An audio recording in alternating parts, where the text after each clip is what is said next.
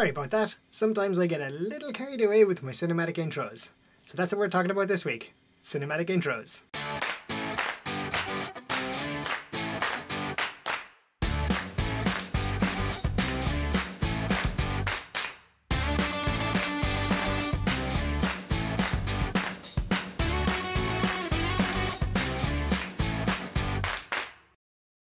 Really quick side note before we get into it. I struck up a deal with the city and I've now got, wait for it, my very own private production studio.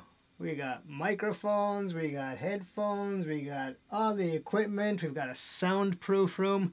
I mean, this is pretty damn cool. Welcome back to the YouTube channel, everybody. Today we're talking about cinematic intros, and before we get into the technicalities behind it, I think it's very important to think about why you want a cinematic intro.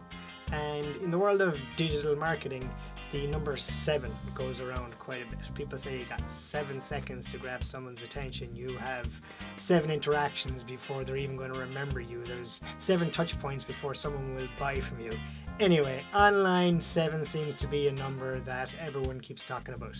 So when you think about it, if you've only got 7 seconds to grab someone's attention, images and video are going to be the things that will really draw them in.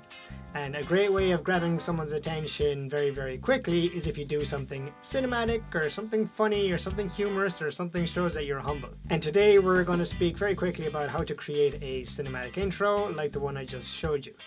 So just to give you a small bit of insight, this is what the video looks like shot right out of camera.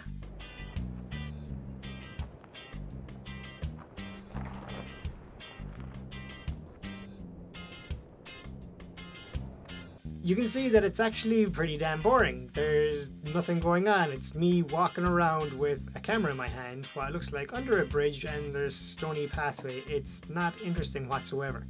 But once you bring it into the editing room and you start playing around with music and frame rates and reverse and speed up and special effects, you can make it a bit more cinematic. So this is actually going to be a 2-part series. Even though I do like the number 3, this one's going to be broken down into 2. And the first part, we're going to speak about frame rates. So what do you need to know about frame rates? Basically, as you're recording video, the camera is capable of recording so many frames per second. And it's marked down as FPS, frames per second. And what you're watching right now is what you'll actually see in Hollywood most of the time, and that's 24 frames per second. So for every single second of recording, there's 24 frames being caught in the camera, which is creating the video.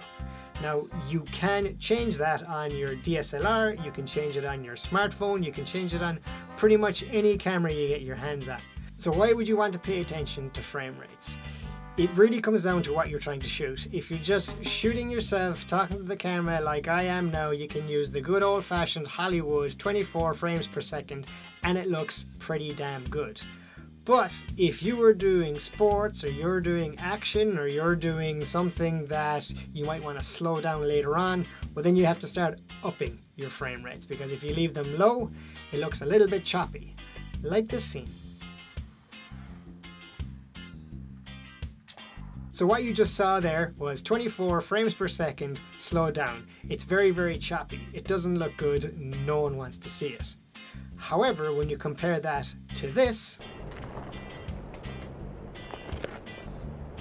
that was shot at 60 frames per second and then slowed down to 24 frames per second.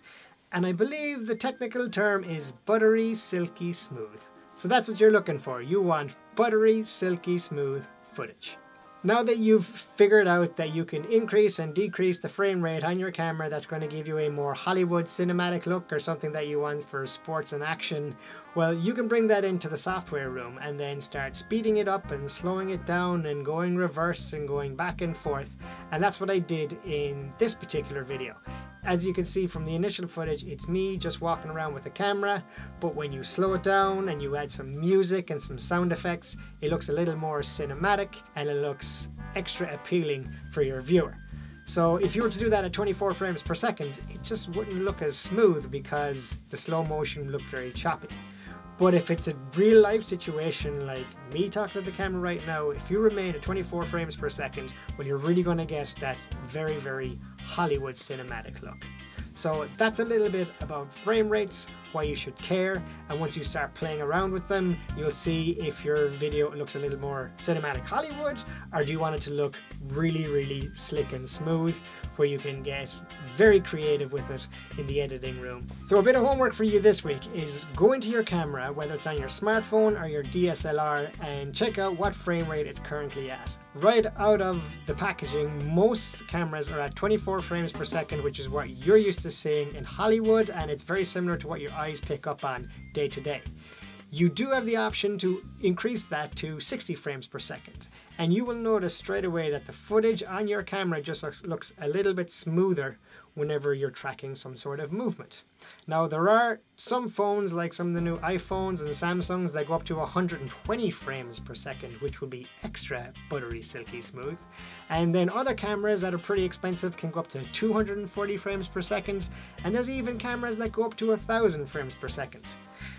I don't own one of those, but maybe one day, because they cost a lot of money.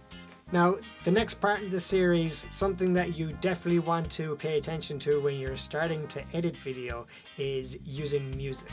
And once you start editing to a beat and how you can really incorporate that into what you're trying to achieve with the footage, well, you're actually going to really draw your viewer in a lot more. So if they can see it and then they can hear it, then they'll begin to expect something, and then it's much more appealing to your viewer that you can incorporate good music mixing with amazing visuals. So that's all from me this week, folks. We talked about frame rates and why you should care. Next week we're going to talk about music. And once you start incorporating music into your editing footage, it's going to look very, very cinematic, and it's much more appealing for your audience to see music and video mixed together.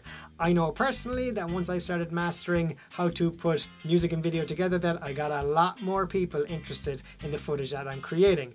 And matching video to audio is an art in itself, and it's something that I'm working a lot on, and it takes a lot of time. So what we're going to speak about next time is where you can find the audio, some of the good sites where you can license audio from, and once you do have the audio that you want, what are the things you want to do with your footage to really draw that viewer in and make sure that you're creating really good video. That's all from me this week, folks. Thanks very much for tuning in. If you're into it, please do subscribe to the channel.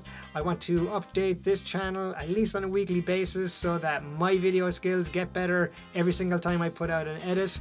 If you follow along, your skills with the camera are going to improve. So please do subscribe to the channel, and I'll see you in the next episode.